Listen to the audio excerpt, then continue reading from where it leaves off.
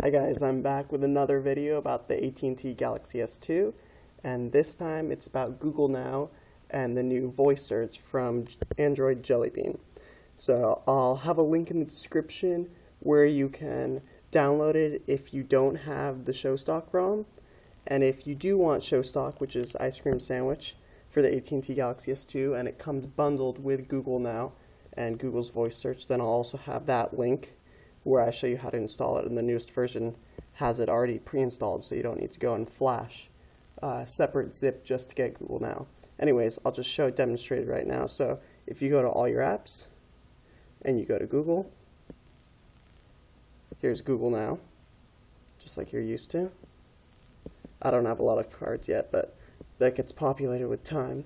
And then if you want to do voice search, you could just go into Google Now and tap right here the mic. How tall is the Golden Gate Bridge? Golden Gate Bridge is 220 feet tall. We could do something else. How old is Barack Obama? Barack Obama is 51 years old. Okay. Or the other way you can get to voice search is to just open up the voice search app. How long is the Coronado Bridge? San Diego Coronado Bridge has a length of 11,178 feet. There you go. And you can do all types of cool things like, show me pictures of monkeys. And you get a bunch of pictures of monkeys.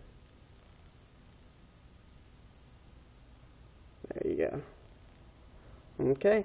So that's it, guys. Anyways, it works perfect on ice cream sandwich, and it should work on Samsung-based ROMs, like the one I'm running right now, or AOSP.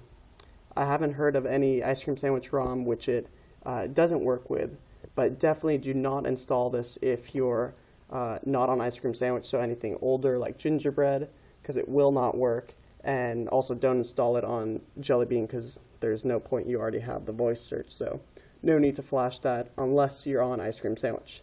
Anyway, see you guys in the next video. Everything's down in the description. Bye.